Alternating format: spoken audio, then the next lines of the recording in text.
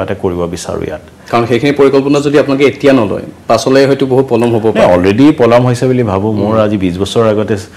বেংগলোৰত যাওঁতে মই তেতিয়া আইটি হাব যেটো দেখিছিলো 20 বছৰ আগতে আমি হয়তো কৰিব পাৰিব লাগিছিল চেষ্টা কৰা হৈছে কিবা কাৰণত বস্তু হোৱা নাই কিন্তু এতিয়া আমি জোৰ দিম এতিয়া হয়তো এনেকুৱা হৈছে আপুনি যি সময় দায়িত্বভাৰ ললে সেই সময়তে এনে ধৰণৰ জটিলতাসমূহ আহিলে আৰু আপুনি পূৰ্বৰ বহু সাক্ষাৎকাৰতো কৈছে যে আপোনালোকৰ দক্ষতাটো ইয়াতে প্ৰকাশ পায় এই জটিলতাৰ সময়খিনিৰ মাজতে আপোনাৰ বাবে এটা এই প্ৰত্যাহ্বান হ'ব কিন্তু সেই প্ৰত্যাহ্বান আপুনি কেনে ধৰণে গ্ৰহণ কৰি কেনে ধৰণে আগবাঢ়ি যায় তাৰ ওপৰতো সকলোৱে দৃষ্টি ৰাখিব আপোনাৰ ওপৰত সকলোৱে ভৰসা কৰি আছে আশা কৰি আছে সেই আশাটোক আপুনি কেনে ভাবে লয় না প্ৰথম কথাটো হ'ল যে মই আজি 6 মাহ হ'ল আজি এক্স্যাক্টলি 6 মাহ হৈছে মই চিফ সেক্ৰেটাৰি জয়েন কৰিছো 6 মাহৰ 4 মাহটো মই কোভিডৰ লগতে ষ্ট্ৰাগল কৰি আছো কিন্তু মোৰ প্ৰায়োৰিটি এটো নহয় যে মই বাকিবিলাক পাহৰি যাম সেইকাৰণে মই ৰেগুলাৰ ভিত্তিত মই সকলো অফিচাৰক লৈ যে বিভিন্ন যিবিলাক আমাৰ কৰিবলগীয়া আছে ডেভেলপমেন্টাল স্কিম আছে ডেভেলপমেন্টাল প্ৰগ্ৰাম আছে প্ৰজেক্ট আছে সেন্ট্ৰেল গভৰ্ণমেন্টৰ বহুত স্কিম আছে যিবোৰ স্কিম আমি সম্পূৰ্ণ ভাল ধৰণে ইমপ্লিমেন্ট কৰিব লাগে সেইবিলাকত আমি কৰিবৰ কাৰণে মই সদায় লাগি আছো প্ৰত্যেক সপ্তাহৰ মূৰে মূৰে অফিচাৰ্ছ আজি ইনফেক্ট আজি অল অফিচাৰ্ছক লৈ পেলাই মই মিটিংখন কৰিছিলো সেই মিটিংখনত আমি এটো চাইছিলো যে আমাৰ মুখ্যমন্ত্ৰী ডাঙৰীয়া আজি কিছুদিনৰ আগতে এনাউন্স কৰিছিল আমাৰ প্লাস 40000 মানুহৰ এপইন্টমেন্টৰ ব্যৱস্থা আছে কিন্তু আমি কোভিডৰ কাৰণে দিলে হৈ গৈছে আজি মিটিংখনত মই হেতু বস্তু ডিসাইড কৰিছো যে প্ৰত্যেক ডিপাৰ্টমেন্টক আমি টাইমলাইন দি দিছো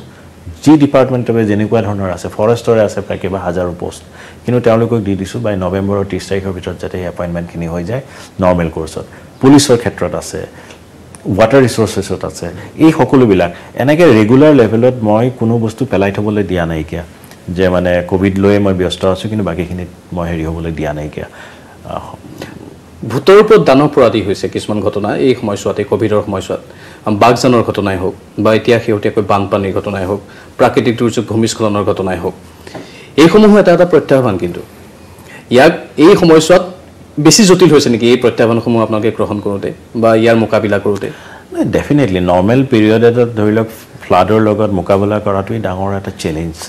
আৰু অসমৰ বানপানীটো কেনেকুৱা ধৰণৰ বানপানী আপুনি জানে যেতিয়া বানপানী হয় তেতিয়াটো খুব ডাঙৰ বানপানী হয় মানুহে কিমান সাফাৰ কৰে তাৰ ওপৰত যেতিয়া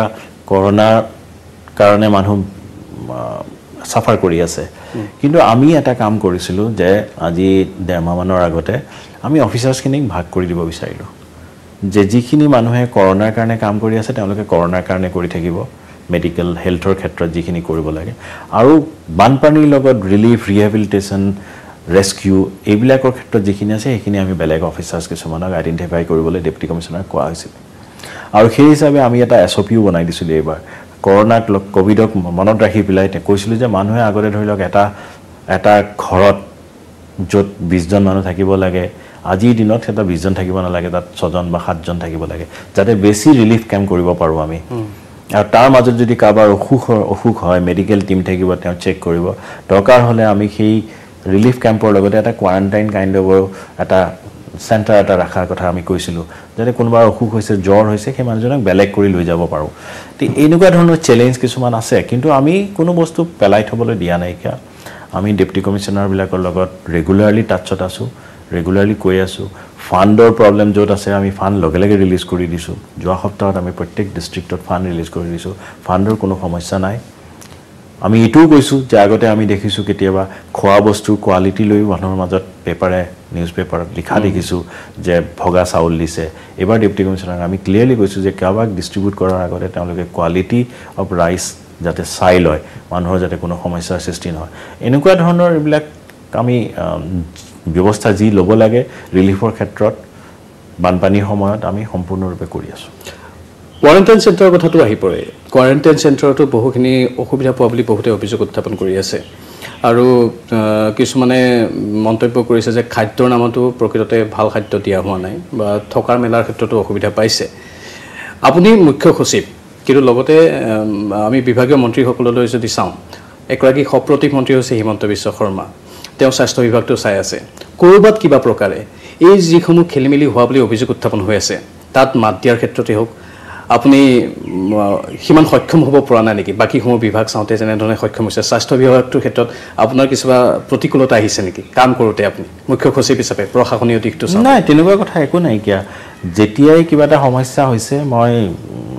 স্বাস্থ্যমন্ত্ৰী ডাঙৰীয়াৰ লগত কথা পাতিছোঁ তেখেতৰ এডভাইচ লৈছোঁ আৰু আমি সেইমতে আগবাঢ়ি